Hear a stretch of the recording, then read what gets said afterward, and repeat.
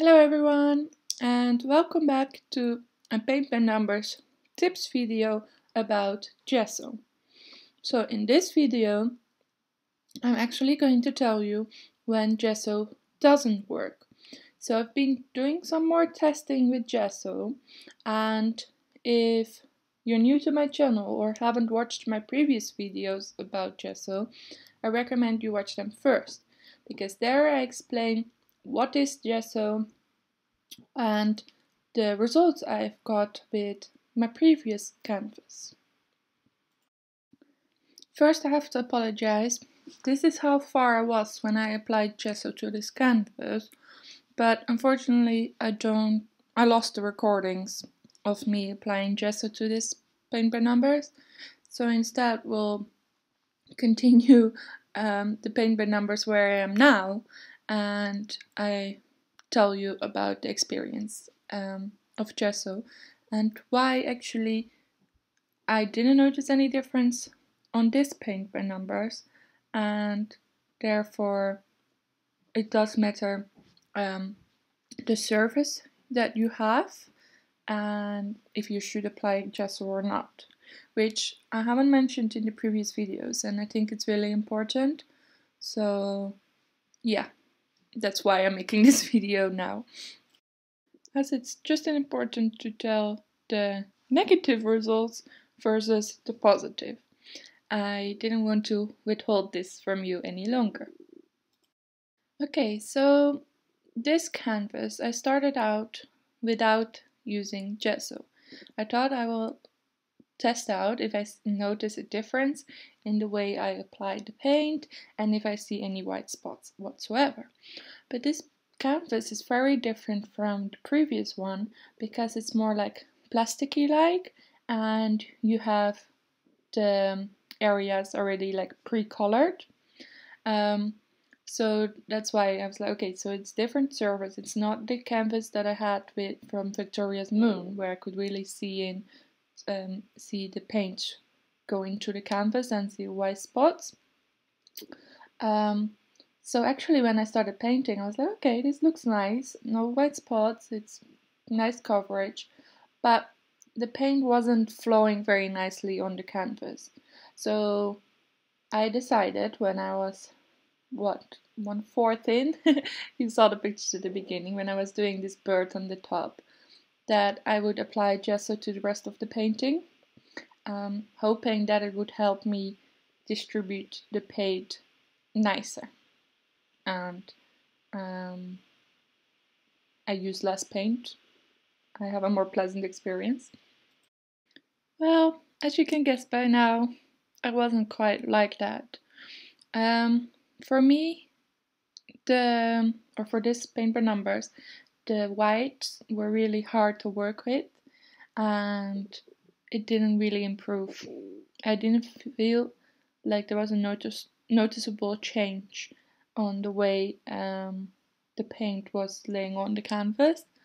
I used one layer of gesso only, and I didn't sand. So I definitely, when I go over with my hand, I feel like the surface is more rough, which is what you want after gesso, so that definitely worked. It's just, for me personally, the biggest difference that I see with gesso is in the previous paint by numbers, where I don't see any white spots anymore, and I think that really improves the painting, and I like the look of it better. But for me, I don't notice a massive difference with the way the paint, like I thought I did, but with this canvas I don't. So I guess it's just preference. So as you know, I'm still finding my way on this paint by number journey and trying out different things. So it happens. Does that mean that now I don't recommend using gesso? No, I still do recommend using gesso. It just matters on which surface you're working on. So if you're working on a real canvas and not this plasticky one, you really benefit from using gesso. I really noticed a big difference with half the painting, which you can see in my previous video. For this one, I did not notice that much of a difference.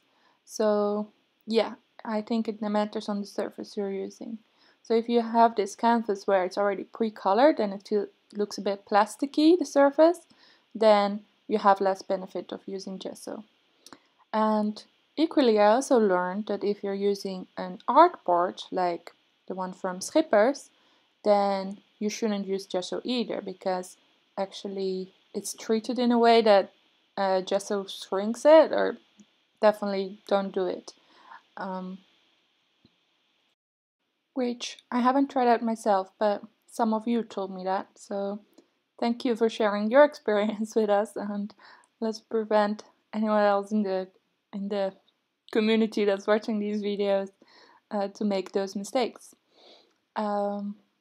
If you have any other tips of using gesso, let me know down in the comments and we can all share and prevent disasters from happening, or make our life easier and nicer a bit using gesso. As always, the link in the description is for the gesso that I've used. It's really nice, it's really cheap, and if you order through my link, I get a very small commission. It's less than £1, but still, I really appreciate your support. So if you're thinking of buying gesso, please check it out. And I hope you're all having a great painting experience today. Thank you very much for watching. Next week it's Christmas, but I will still be uploading on Thursday and Sunday. So Thursday will be Christmas Eve, but we're uploading at 4 p.m. UK time, and then Sunday Christmas will be over already, so it actually works out perfectly. And I hope you will be there to celebrate Christmas with me on Thursday. If you haven't subscribed, please do. I really appreciate it, and yeah, I make lots of paint by number videos and tips every week. So I hope you find them useful, and see you again on Thursday. Bye!